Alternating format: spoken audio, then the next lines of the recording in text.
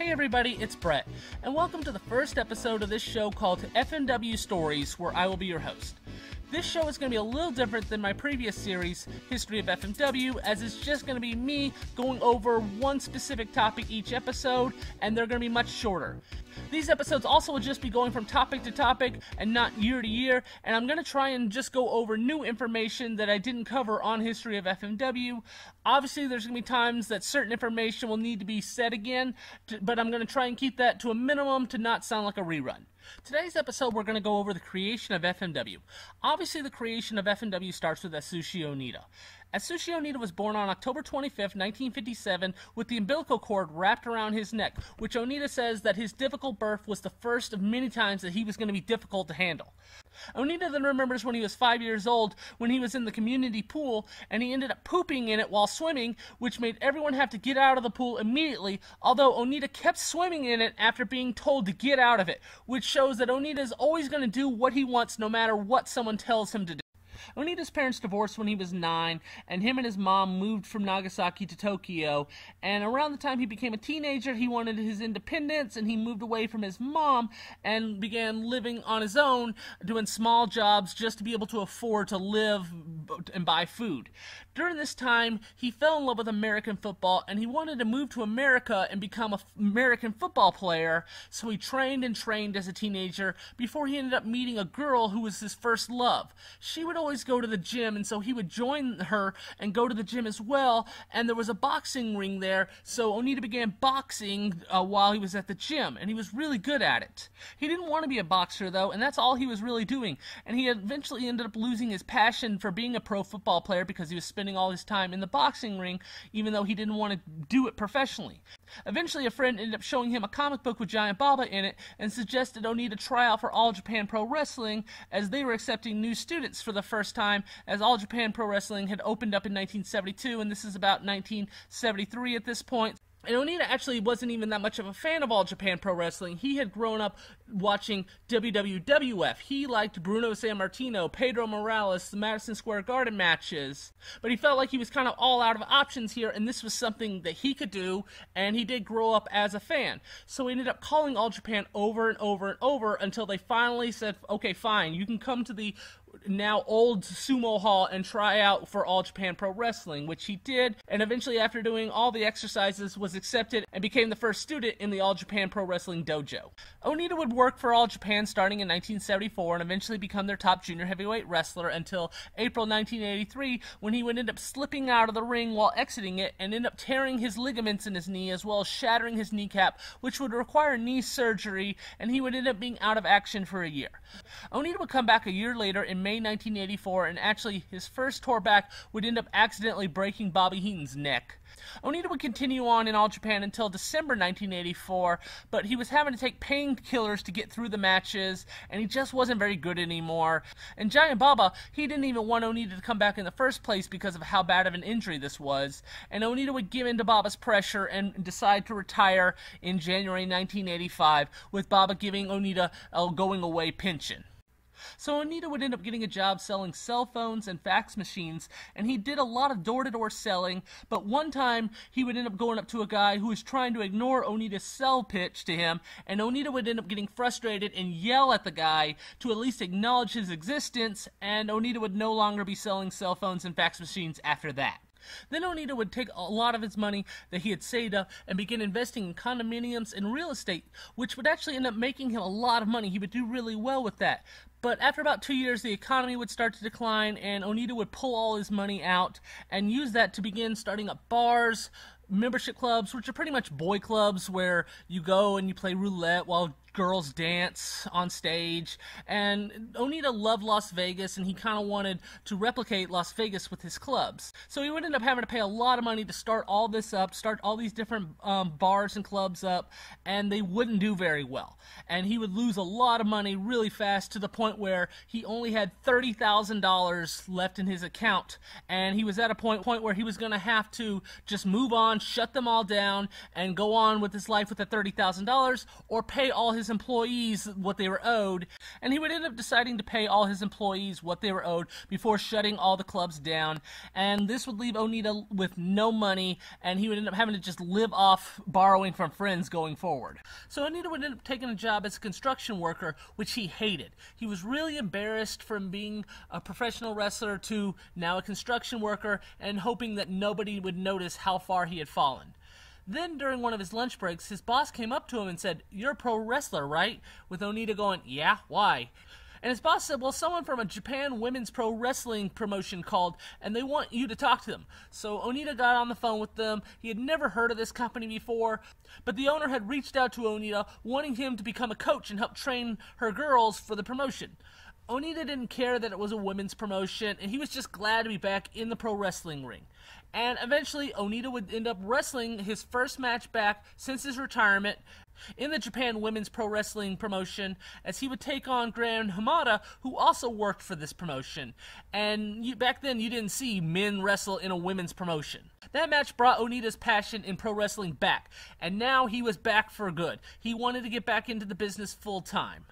This would lead to Onita getting in with Gran Hamada's group, which consisted of Hamada, as well as the head of Pro Wrestling Weekly Gong, which was the #2 wrestling magazine in Japan, Kosuke Takeuchi, as well as Hisashi Shinma, who is best known for being WWF president in the 80s before Jack Tunney, but he had recently been working for the UWF promotion, and he had parted ways with them after booking issues with Satoru Sayama, and he had began working for the Japan Women's Pro Wrestling promotion, along with Naoki Asuka, who had been sales manager for New Japan while Shinmo had been working for them as well. And this group called themselves the Martial Arts Union, and now Onita was a part of this group. So this group does not like the UWF promotion, and they choose Onita as the new guy in the group to go to a UWF show in Osaka and deliver a note stating that the Martial Arts Union was declaring war on UWF. And they paid Onita for his bullet train ticket to get to Osaka, but they didn't give Onita money to buy a ticket for the show. So when Onita got there, he was met by UWF President Shinji Kami, who goes, "Where's your ticket?" And Onita's thinking, "I'm a known wrestler. I shouldn't have to buy a ticket to go here to deliver a message that we're declaring war on you." And Kami just goes to Onita, "You don't have a ticket? You can't come in, sorry." And Onita ends up getting sent away. And I think Shima did this with Onita on purpose, as now Onita is pissed off at UWF and is all in on wanting to destroy them with these guys after they just messed with his ego. So through Shinma, and because UWF isn't going to fight them, and they're looking to prove that pro wrestling is stronger than shoot style, the Martial Arts Union would decide to get in touch with Masashi Ayagi's Saishin Kaiken group, which was a really big, well-known karate school in Nagoya. And they would set up having a pro wrestler versus karate match, with Onita taking on Ayagi at Corrigan Hall during a martial arts event. So the fans coming to this show, they're all going to be karate fans, but this Onita stuff is already starting to pick up through being covered extensively in Pro Wrestling Gong magazine. And a whole bunch of wrestling fans end up showing up to this event and begin screaming back at the karate fans, letting their voice be heard. And Onita and Ayagi, they would have their match, and the fans, being on separate sides, would begin getting really passionately involved in this match, as Onita would eventually end up attacking Ayagi with a chair, which would result in the karate guys that were with Ayagi jumping in the ring and going after Onita, with Onita's guys coming in the ring as well, as the fans are about to start a riot. They're so into this match. They would restart it, and Onita would then begin headbutting Ayagi, leaving him a bloody mess, before Onita would end up just knocking down the referee who was trying to stop him from headbutting Ayagi, with the karate guys running back in the ring, causing complete chaos, as this match was the start of everything. Onita then sees something here with how successful that match was, and decides that he's going to start up his own wrestling promotion with the $500 that he has left, as he sees it worthy of an investment, knowing there's still money to be made with this Ayagi feud. The martial arts union is also going to be on his side here, as they have a working relationship with Wally Yamaguchi, who worked for Gong as well, and had a bunch of guys training downstairs in his wrestling shop, which included Super Delphin, Jado, Geto, and Ultraman Robin. So they could help fill out the undercard for this promotion. Now, the big question was, what's this promotion going to be called? Onita would suggest the name PWA, Pacific Wrestling Alliance. And Gong's editor, Kosuke Takeuchi, would go, no, that's too close to All Japan's PWF title, people are going to get confused. And Takeuchi would end up suggesting the name Frontier Martial Arts Wrestling, FMW, with everyone agreeing that would be the name of the promotion, and Takeuchi is credited as being the godfather of FMW for coming up with that name. Oh, also a side note, Takeuchi named the martial arts part in FMW because of their martial arts union group name. So the story goes that Onita started FMW up with only $500, and he might have simply just had $500 in his account at this point, as he was pretty broke, but he actually borrowed money from friends so that he could start FMW. First, he borrowed $1,300 from one friend so that he could rent an office for FMW for a place to do all his business, and then he borrowed another $1,500 from a friend so that he could start FMW up officially. This was a big gamble, though, starting up a small independent promotion, as the only other small independent promotion going was Pioneer Sensei at this time, and it wasn't exactly lighting the world on fire. So then a press conference would then be set up to announce the creation of FMW, with Shinma booking it at the A&A Hotel in Tokyo, which that's this nice fancy hotel that Shinma is a regular visitor at, and so that's why he booked it. And they invite the wrestling media members from the magazines and the newspapers to attend to get as much attention on this as possible. Well, Onita decides to get even more attention on this feud. He tells Aoyagi that he wants Aoyagi to attack him during this press conference, which Shinma and the other martial arts union members did not know about. So during this press conference, and this isn't videotaped, but Aoyagi attacks Onita, and they start this big riot at the hotel with Aoyagi delivering a roundhouse kick to Onita, and Onita ends up getting knocked out, and he uses a blood capsule and begins to bleed from his mouth to sell the attack. Well, someone at the hotel sees Onita get knocked out, sees blood coming from his mouth, and believes this is real, like Onita really got knocked out. And so they call 119, which is the Japanese 911, to get Onita to a hospital as soon as possible. Well, with all the commotion going on with this brawl in a fancy hotel, the A&A Hotel would end up being furious at Shinma for booking the room, and then a man ends up getting kicked in the head and supposedly bleeding everywhere in this fancy ballroom. On top of the fact that the big golden doors that would open up into the room would end up getting damaged during all this chaos of the press conference, and Shinma would end up receiving the bill for it. This would upset Shinma so much that Onita would do something like this, that he would pull out of FMW right away and be done with Onita forever. The plan was for Shinma to be an advisor for FMW and book the foreign wrestlers as well as the wrestlers training in Lucha Libre. The wrestlers that would have started in FMW had Shinma stayed would have been Ultimo Dragon, Gran Hamada, and Killer Khan, who had already been contacted by Shinma about starting with the promotion. Jado, Geto, who didn't work a match, and Super Delphin, they had already agreed to work FMW through Shinma, so they would stay for the first couple months. But as soon as Shinma and his son would announce that they were going to be starting up their own promotion, a Lucha Libre Japanese promotion called Universal Lucha Libre, they would all get together and decide to leave FMW and join Universal. So that would lead to the first FMW show on October 6, 1989, which was actually half sponsored by Onita, and although most people believe the other half was sponsored by Aoyagi, since it was his feud with Onita, and this first show was in his hometown in Nagoya, it was actually World Karate Association President Hisaya Maki who sponsored the other half, and although no one professionally filmed this first show, and it just exists in handheld form from the crowd, the second FMW show 4 days later at Corrigan Hall was professionally filmed, and Maki's karate promotion owns that footage. And for the record, it was actually Maki who made the decision to go with Aoyagi's karate group when Onita came up to him in June of '89 asking him what karate fighter and what karate group should he start this wrestler versus karate feud with, and he picked Aoyagi, which any other decision that he would have made, and we might not have ever seen Mitsuhiro Matsunaga, who worked for Aoyagi's group at the time, ever get into pro wrestling. So this first FMW show concludes with Aoyagi and Onita having another great match, and it's a shame that this was only filmed on handheld because they did a great job here, and the crowd is really into it, with it taking place in a pro wrestling event this time. So even though the event was held in Aoyagi's hometown of Nagoya, the crowd was still about 70% cheering for Onita here, with Aoyagi laying Onita out with some stiff kicks and punches before knocking him down, and Super Delphin, who was in Onita's corner, would end up throwing in the towel to give Aoyagi the win here, as once again both groups would end up rushing into the ring and get into it with one another.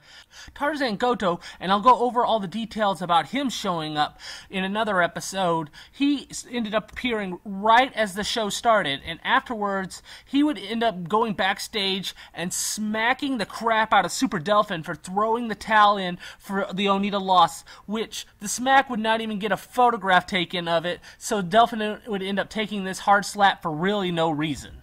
And then the second FMW show would again be another success, but this time Onita would get the win over Aoyagi as they would embrace for the first time after another great stiff heated match. And despite the successful shows, like I said, they were only co-promoted with Maki, so Maki would end up taking half the earnings and leave Onita with the other half, with Onita having to pay the roster for working the shows. Maki would then pull out after these shows, thinking that FMW was not a long-term thing for him. So now Onita is going to be fully financially responsible for these FMW shows going forward, and Onita wanted the next show to be a barbed wire death match because he had seen the barbed wire while in Puerto Rico in the 80s, with the idea that the first two Onita versus Aoyagi matches had everyone running in from each side, and this barbed wire would prevent that. And Onita was actually so poor that he was worried that he was not even going to be able to afford the barbed wire, but he managed to get some, and the tag match was set up with Onita and Tarzan Goto taking on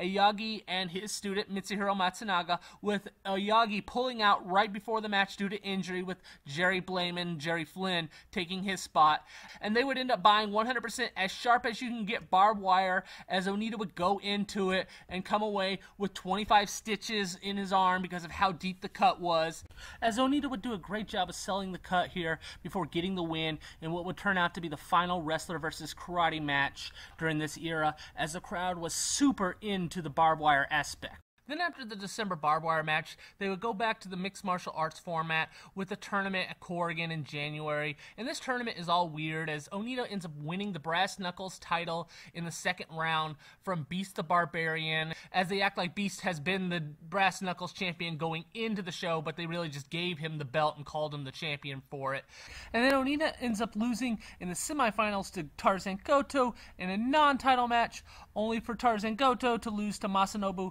Kurisu in the finals, while Onita comes out of the show as champion despite getting eliminated in the semifinals of the tournament. And this show is so badly received that people are like, okay, now the shine is officially off FMW. This is where they're going to start to fall apart, like everyone was kind of expecting at the beginning. But Onita recognizes this and decides to take from Antonio Inoki his spiked nail death match back in 1976, and instead does barbed wire boards all around the ring. And after that show does very well and is very well received, it's very apparent that FMW is going to have to be a deathmatch promotion full-time and do away with the martial arts aspect if they're going to survive long-term.